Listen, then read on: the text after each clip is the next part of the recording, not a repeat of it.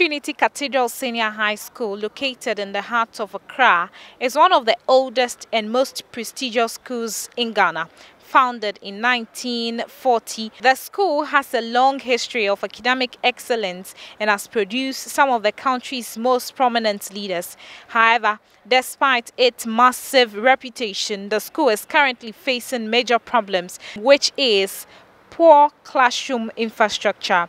Several classrooms in the school are in a state of despair, with broken windows, leaking roof and dilapidated desks and chairs. The school's administration has also acknowledged the problem and has promised to take action. Those classrooms which are affected are not used, especially when it rains. But when for strikes about it, I'm not aware of that. Our teachers are going to class. Every teacher goes to class as expected. Yeah, despite the situation. But when it rains or when it's about to rain and it's cloudy there, they move down. So we don't have to go to that place when it's raining. That one. Even the problem is more serious when it's windy, and then the roof tries to come down, and we are almost afraid when the roofs are coming down. That one is more dangerous. Sometimes when it's windy or cloudy, then they will need to come down. And it would affect them in that. Even when it's not windy or cloudy and the place is open, it becomes difficult to even sit there to read, because it becomes more scary when you are just there and you hear kakr up. So it becomes a little scary in that order. So that is what makes it more scary. We have written officially to GS as part of our complaints for the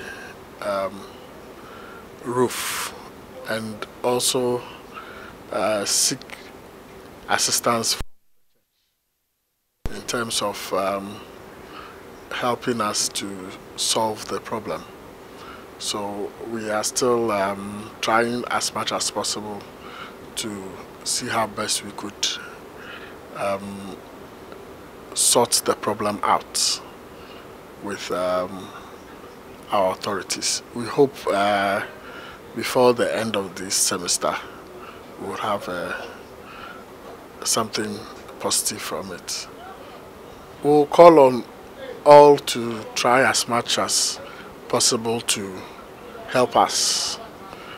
All those who are touched by the story, to try as much as possible to help us, come to our aid to fix our roof, so that teaching and learning can be moved forward. Speaking to some of the students, they say that this situation is having a toll on their studies. There's a lot of effect to the A2 class, yes. And there's no way a teacher will come to the class to teach whilst there's water in the class. So a lot of effects. I can say since I came to Otcas from one. Which year? 2022. I think they have to fix it because we need it a lot. If it is not fixed, there's no way lessons will be carried on. So we need them to fix it for us. Like the building was like this, and then this also affects my studies. Sometimes when I come to school and the empty training, I can't focus on it because like teachers don't come around like to teach us, and sometimes to like the time will come, instead of us to be learning, we will be rather sweeping our class and others to also be learning. So this has already it has really affected us. And in our class, our roof is spots, which it affects us when our teachers come and they don't want to teach us because the class is wet, and sometimes our bag gets wet. And maybe when we go to the cathedral for worship and we come back, we notice that our bags are wet.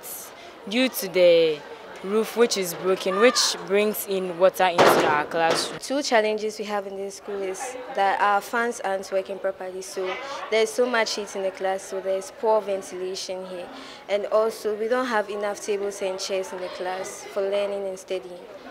However, the school's limited resources and competing priorities makes it difficult to address the problem quickly. The school, like many public schools in Ghana, relies heavily on government funding, which is often inadequate and unreliable. Poor classroom infrastructure at the Holy Trinity Senior High School is a reflection of a broader problem facing public schools in Ghana.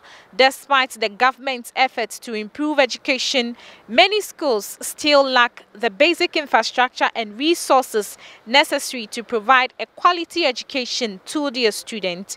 Without urgent actions to address this problem, the future of Ghana's next generation may be in jeopardy. Reporting for Adwa News, my name is Naa Anyema Collison, Accra.